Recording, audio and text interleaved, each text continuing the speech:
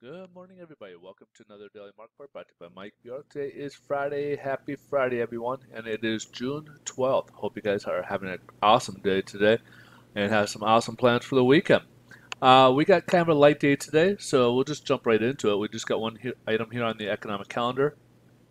Previous report back in May on the consumer sentiment came in at 72.3. Forecast supposed to be an uptick of 75, and they exceeded that uptick to 78.9. So people are feeling a lot better in June than they were feeling in May about where things are going. So that's a good sign there, obviously, because when consumer sentiment is much higher, people are out spending, feeling much better, and the economy is doing that much greater as well. So let's kind of jump ahead here, see how the headline news is moving. Stocks are rebounding after a pretty dismal day for them yesterday. The Dow closed down 1,800 points. So they're trying to rebound a bit, but like they say on the stock market, it looks like it could be a dead cat bouncing, so to speak. Basically, that this could be the trend reversal that we've been talking about, looking forward. But there's those who want to be bullish and want to keep going, and I don't think we're in that set yet. Me personally, they're kind of contemplating, they're kind of reviewing what we've been kind of seeing this week. We're seeing numbers that there's been a few states that have kind of shown some in the numbers that a spike on coronavirus up conditions. So that's kind of creating a concern of a possible second wave, especially after the protests, people not practicing social distancing. The Fed had their meeting this week, talked about a probably a slower recovery than they anticipated this week. They kind of talked. Now, IMF kind of basically made some comments just today, kind of similar to that, basically saying that this economy, global economy, has been scarred. That it probably won't be as it was prior. They're going to come out with their forecast later this month. Uh, but in any case, they too see it growing much slowly than what I think what a lot of people were expecting. So let's see how this is playing on the bond market. This is kind of a different format.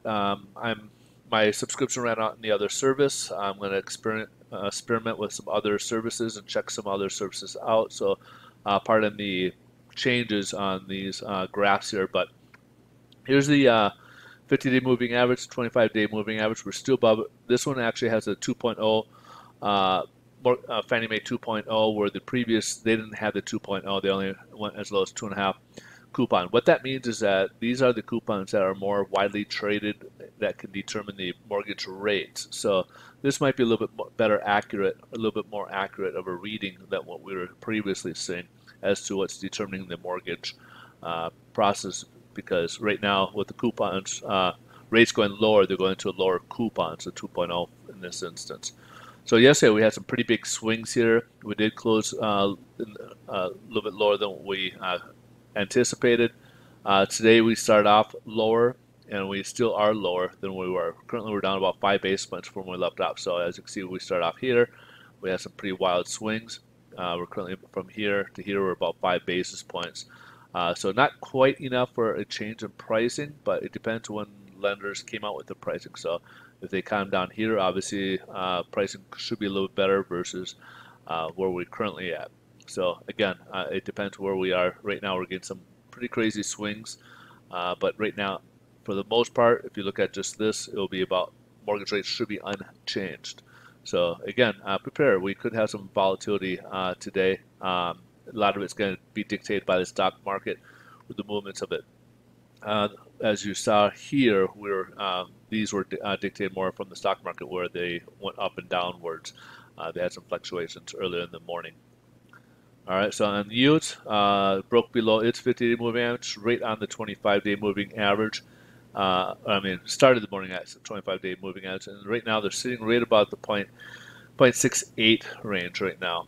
And again, we're still sitting in a pretty decent range here for the most part. All right, so I'm going to go ahead and say right now we're not going to see any change in pricing from what we saw yesterday in mortgage rates. We should see, hopefully it will get some more improvement later on, but we will be going up against a pretty tough resistance. Sorry about that.